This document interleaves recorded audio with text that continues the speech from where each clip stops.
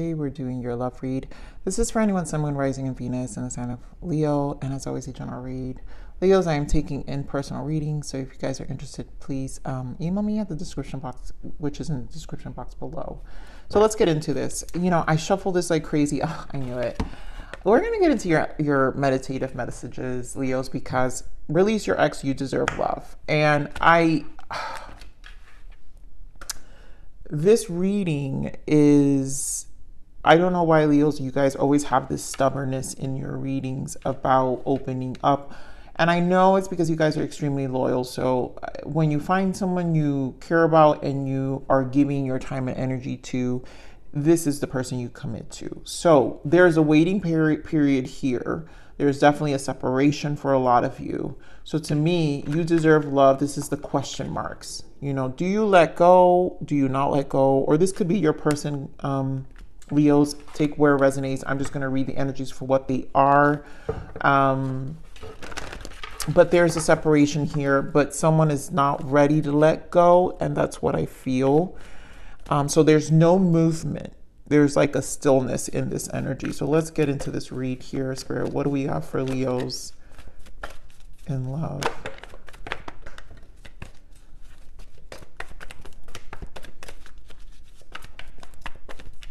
What do we have for Leos? Okay, so wedding again. So this situation, you know, some of you may be married. I just think this is a situation where it's someone you potentially wanted, you see a long-term with, right? So you have soulmate, you have attraction, and then you have finance and career. I just think this has to do with where your focus is. I think Leos are very good with distracting themselves with other things. You guys are very good with putting that mask on in terms of shifting your focus. And, you know, in your nights, you guys actually are in your mind space a lot. So clearly there is a soulmate energy here. And as I'm saying, there's no movement because someone's not ready to let go. And if you're in this reading, I'm sure the title I'm going to title this is going to be that, because there's still a mutual energy here, and both of you are in this attraction where it's more about memories. I feel memories with this attraction card today. So there's more of just a lot of memories here. So let's see what we have here for you. Let's get more energies for you. Spirit, give me more on this energy. A lot of you are really trying to track this person back in a conversation, just a reconnection. You know, maybe a phone call, maybe a coffee date, just to talk. Get more on this energy for Leo.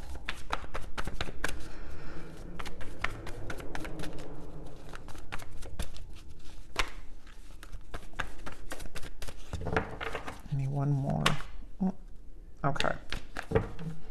What do we've got? Yes, so there's a lot of memories here. Yes, in this deck, this card really does memories of love, which is what I feel. Normally for attraction, I don't normally get an energy of memories. And today I have this energy of just like a lot of memories here. A lot of memories, intuition, some of you really feel this spiritual connection with your person. So here we have emotional distance here, emotional withdrawal. This is the Eight of Cups. So clearly there's a separation. There's distance here. There's no talking. There you go, Leos. You're very strong in your readings. That's just you. We have Judgment. In this deck, it's called Truth. We have Love Begins. To me, this is the new beginning. You guys will connect, and there's still a mutual love here, right? So we have Magician energy. There will be progress and action, and there goes the communication. This is the Eight of Wands, accelerated motion. We do have the eclipse, which will probably trigger some of that for you guys in terms of movement. I mean, you both are in this very spiritual energy. We saw the High Priestess, and now we see the Magician. So that means you both are highly attracting. There's a pull. I just feel this energetic pull no matter what. So let me get this emotional withdrawal. Why the Eight of Cups? Five of Swords. I think both of you are in this energy of not wanting to give in. Neither of you want to give in, but someone eventually will. So to me, this feels like this standstill is mutual still. So maybe emotions are still high, which is, there goes you, Leo energy, the ego, power, give more of the strength. It's going to cause resistance, right? Seven of Pentacles, a lot of waiting, and Nine of Pentacles, the self. There goes the finance and career. So this is the shift in the self. So both of you, you guys could be dealing with another Leo, a Gemini, someone who may have Leo in their chart, probably very similar with your ways. But someone here, I don't know who it is, guys, put where it fits. Someone here obviously is more focused on their earthly planes, what they're doing, their plans. This is where the shift in the focus is to not think about the connection. So this is what they know how to do best. Someone knows how to do this best. And maybe both of you know how to do this best, where you think that ignoring it and not giving in is going to make it go away. Clearly, energetically, right? There's a Five of Pentacles. There's a desire to talk, Ace of Pentacles, to really, have this conversation. Page of Cups, to share emotions, to start over. Ace of Cups twice showing up here. So let's get this truth here. Why the Judgment? This is obviously, to me, a desire of reconciliation. Give me more of this truth. But there's a divine intervention here. Give me more of this truth. Yeah, so there's a divine intervention here, and there is a space to gain perspective. And also look at that Four of Cups. And I just feel there's an energy of selfishness, you know, where it's like, again, an energy of like, I'm not giving in, but at the same time, I miss my person, because we've got Ten of Wands, Three of Swords, and Knight of Cups.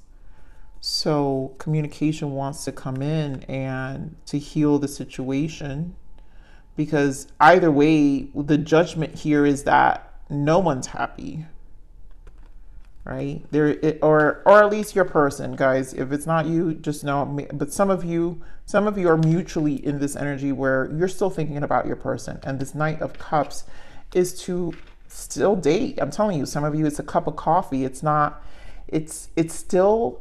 What I feel is willing to drop the burdens of whatever happened, and kind of just. Like, you guys are just open to even a dialogue. It's something very simple. Give me more of this Knight of Cups. Wow, Justice, the High Priestess again, and the Death. And I feel this is about resurrecting. I don't have to do reversals, but this is about being fair here, right? Bringing justice. And someone intuitively knows that you guys can change this. And again, it's a strong spiritual connection, Justice and the High Priestess. Something can change here. And look at that, the Four of Cups again shows up here. Someone's just causing resistance. Give me more of this Death energy, just to put you guys at ease. The Hanged Man, it's perspective. You know, there is a perspective. We got Hanged Man and Four of Cups again, which we saw, and High Priestess again. And look at that, bottom of this deck is the Fool. So there's obviously, intuitively, you guys know you will reconnect, is what I'm saying. And this space is kind of giving you guys a space of perspective, because no one's happy. Five of Cups, someone's not happy for sure. Give me more on this Death. Give me more on the Death. And things are changing and transforming, right? They're changing the way you see things, the way you perceive things, right? Giving it time. Seven of Pentacles, Queen of Swords. So that's very still defensive energy, but I still feel there's a defense. Yeah, Ten of Pentacles. It's just going to be slow to progress. That's why I'm saying patience here, temperance. There's a standstill, because there's like lessons being learned. No one has really, there's not an energy, because there's a lot of focus on the self. So that tells me no one's really moved. Neither party's moved on entirely. So let's get on this Ace of Cups.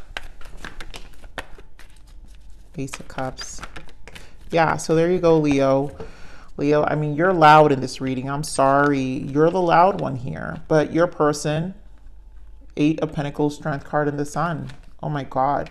You guys are willing to work. Look at this. Ace of Cups again with the Page of Cups and the Ace of Pentacles. So there's a lot of love here, and there's going to be a willingness to work this out. There's going to be a positive outcome if you guys both make the effort.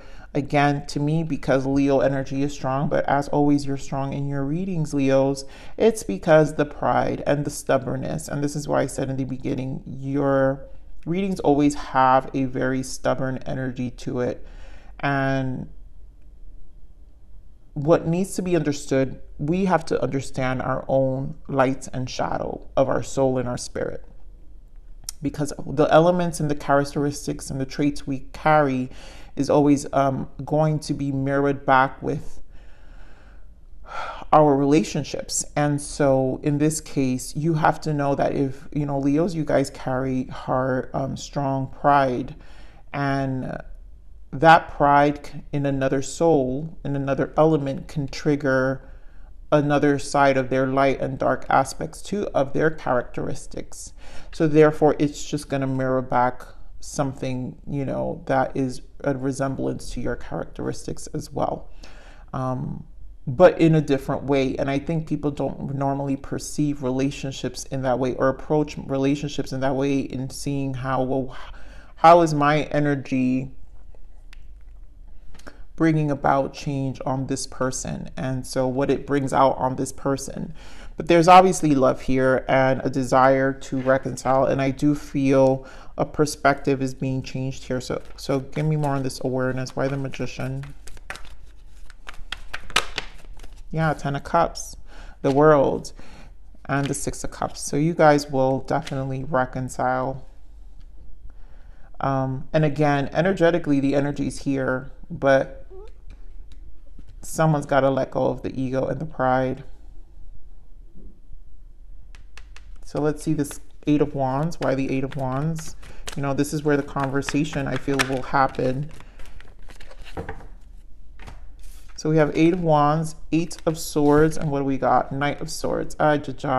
So this is the resistance here. Eight of Swords. There's a fear. This is the stubbornness, because it's self-inflicted that the communication will not go well. And I still feel is kind of the ego, where someone doesn't want to give in first, or someone fears that there's going to be poor communication and maybe another fight. I think it's all in the head. Here we go with the Seven of Cups. I think it's just a resistance. So this, to me, this still is a lesson to learn, and someone has to like be more open to having this dialogue. It's also how you're going to have that dialogue always, right? So let's see this Knight of Swords. Yeah, Queen of Cups. So the emotions, I feel the triggering, and that things will cause more conflict again with the Eight of Cups and the Five of Wands. So there's still a fear here. So let's see what the blockages are.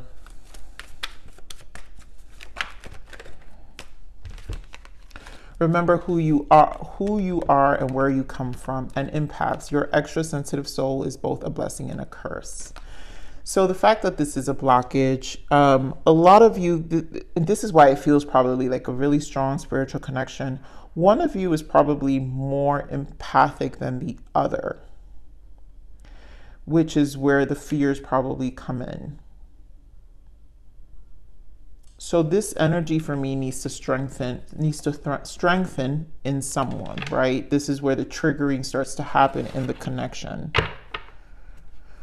right? The connection needs to learn how to nurture healthy relationships. I'm going to pull more guidances for what's happening here, right here, for this deck here with the Sacred Soulmates. What's more guidance on this connection? What are the lessons? What can we give for Leos for this energy? It's just so sad because there's so many. Oh, there goes one that fell and I didn't see it.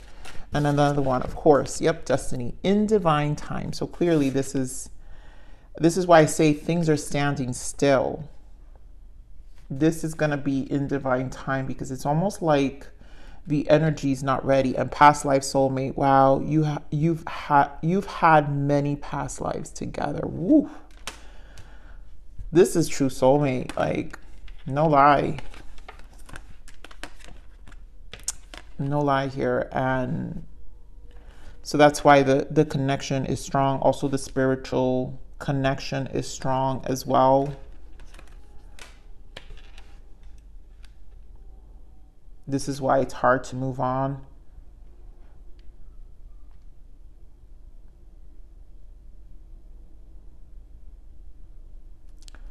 All right, so let me get a guidance for you.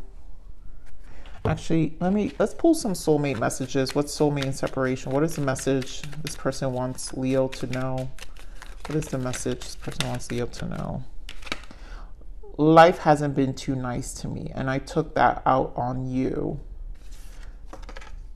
I wish I could have loved you the way you deserve to be loved. So there's obviously a self-worth issue here. And someone is really dealing with their own pain, their own resistance. This is why I know this energy. See in the bottom. I love you more than anyone, but failed to show it. Exactly, and that's probably things weren't being shown. Things were being hidden. That's why I feel like this energy feels like there's a win. Someone wants you guys like one who wants to overpower the other. So again, that energy of like I'm telling you, Leos, you guys carry, where your prideful energy can reflect back the same pride in someone else, which makes you mirror the same energy and create, it's basically mirroring maybe your own resistance to opening your heart. So that's what it feels like strongly here. So let's see the guidance for you, Leo.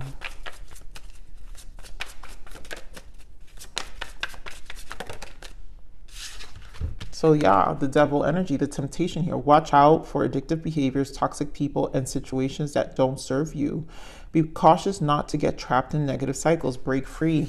There's a need to break free. In order for this, that's why destiny in divine time, there is a cycle with this connection, and it is past life in order for things to really move forward here. Compass. A compass guides you to go north. Your inner compass guides you to your highest good and your own path. Trust your own compass and don't doubt yourself. You're your own best student and teacher. Instinct is real. So whenever I get this card of compass, this is always to me an energy of growth within your own self. And usually these connections provide lessons about other patterns of ourselves. This is what I'm saying, because addictions is not just, drinking, driving. It's behaviors, addictive behaviors. There's a pattern within ourselves. And again, I say that prideful, there's a reflection here. That's what I'm saying. There's a reflection for sure that's creating some of these back and forth, push and pull energies with your person. Okay, Spirit, thank you. So clearly we have shadow work, and that definitely, I feel, until this isn't done, this death energy here and perspective, this is definitely shadow work to bring things into balance, to see things. This kind of will be on a standstill. So examine your shadow self to understand the parts of you that are wounded and repressed, which is what I'm saying. It's, addictions, temptations, it has to do with our behaviors. I feel strongly for a lot of you, this is a behavior pattern. We have release. Your body is a garden, but you've let others plant flowers in your lungs. They grow while you gasp for air. Cut them off so you can breathe again. And so this is about releasing a lot of old patterns. Again, someone has a hard time, right? Life hasn't been too nice to me, and I took it out on you. So there's a lot of releasing of what people have done to them in the past. So it's just, they're trapped in their loop, right? And self-love, yeah. Usually these energies will trigger self-worth issues here. I've spent so long outside of my body that I've forgotten how soft and strong she really was. She welcomes me back with open arms and reminds me that I always have a home. I honestly feel that this is a lesson of self-love for both. as a past life soulmate will teach you that lesson. You've had many past lives together, because this is when this soulmate comes into your life to remind you who you are. So however those lessons come, that's why sometimes these interactions can be short-term or long-term. But at the end, it takes a few cycles in life and soul and shadow work to understand the value and the silver lining in all of our connections, and why we have people come into our lives, and what parts of us is a reflection to what we felt we didn't deserve. And that's why it's always about coming home to self. That's why Spirit is saying here, right? The other block is remember who you are and where you come from. There's like a forgotten, and so the soulmate is bringing you home to your soul. Like there's something there. That's why the shadow work.